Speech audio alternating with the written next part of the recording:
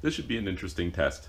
So in this test, what we're going to be doing is running the Pentair Superflow variable speed pump at maximum speed, and it has two suction lines currently open there, and one is 1.5 inches, one is a 2-inch. And what we're going to be testing is, you see the two yellow flow meters there? Those are digital flow meters. One of them is installed on 1.5 inch line, and that's the lower one. The upper one is installed on a 2-inch line. Now these lines are different. They're a different configuration. One has more pipe than the other, one is higher than the other, but ultimately they're pretty similar overall. I would be interested to know, is there any difference at all if we don't change anything on the suction side? How much, if any difference, will we be able to note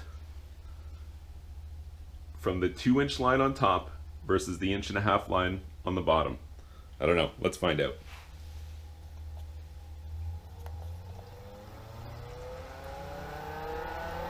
Ramp it up to maximum speed here.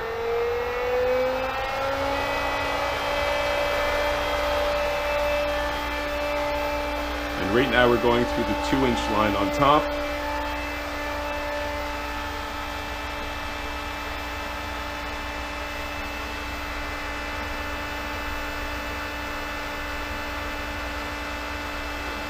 I would call that probably an average of 102.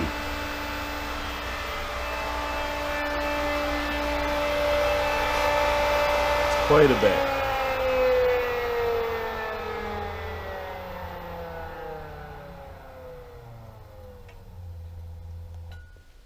Now let's go ahead and change this system around here. Close off the 2-inch side. There we go. And now we're going to be doing the same thing through the 1.5 inch. Let's see if we can get 102.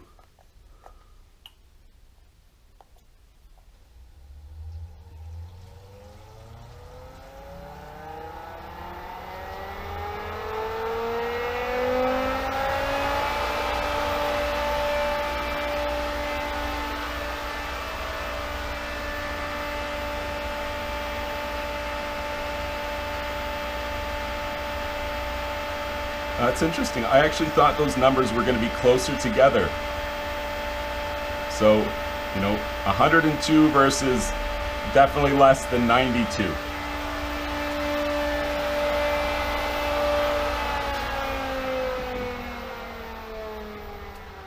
So just by changing from 1.5 inches to a 2-inch over just the course of, a couple of elbows and a couple of extra feet of pipe, it was able to make 10 gallons per minute difference on the system. That's actually quite a bit. And that's without making any alterations at all to the suction lines. That was just having the same suction lines under both. So it was only changing a small component on the pressure side of the system. It made a huge difference to the amount of flow.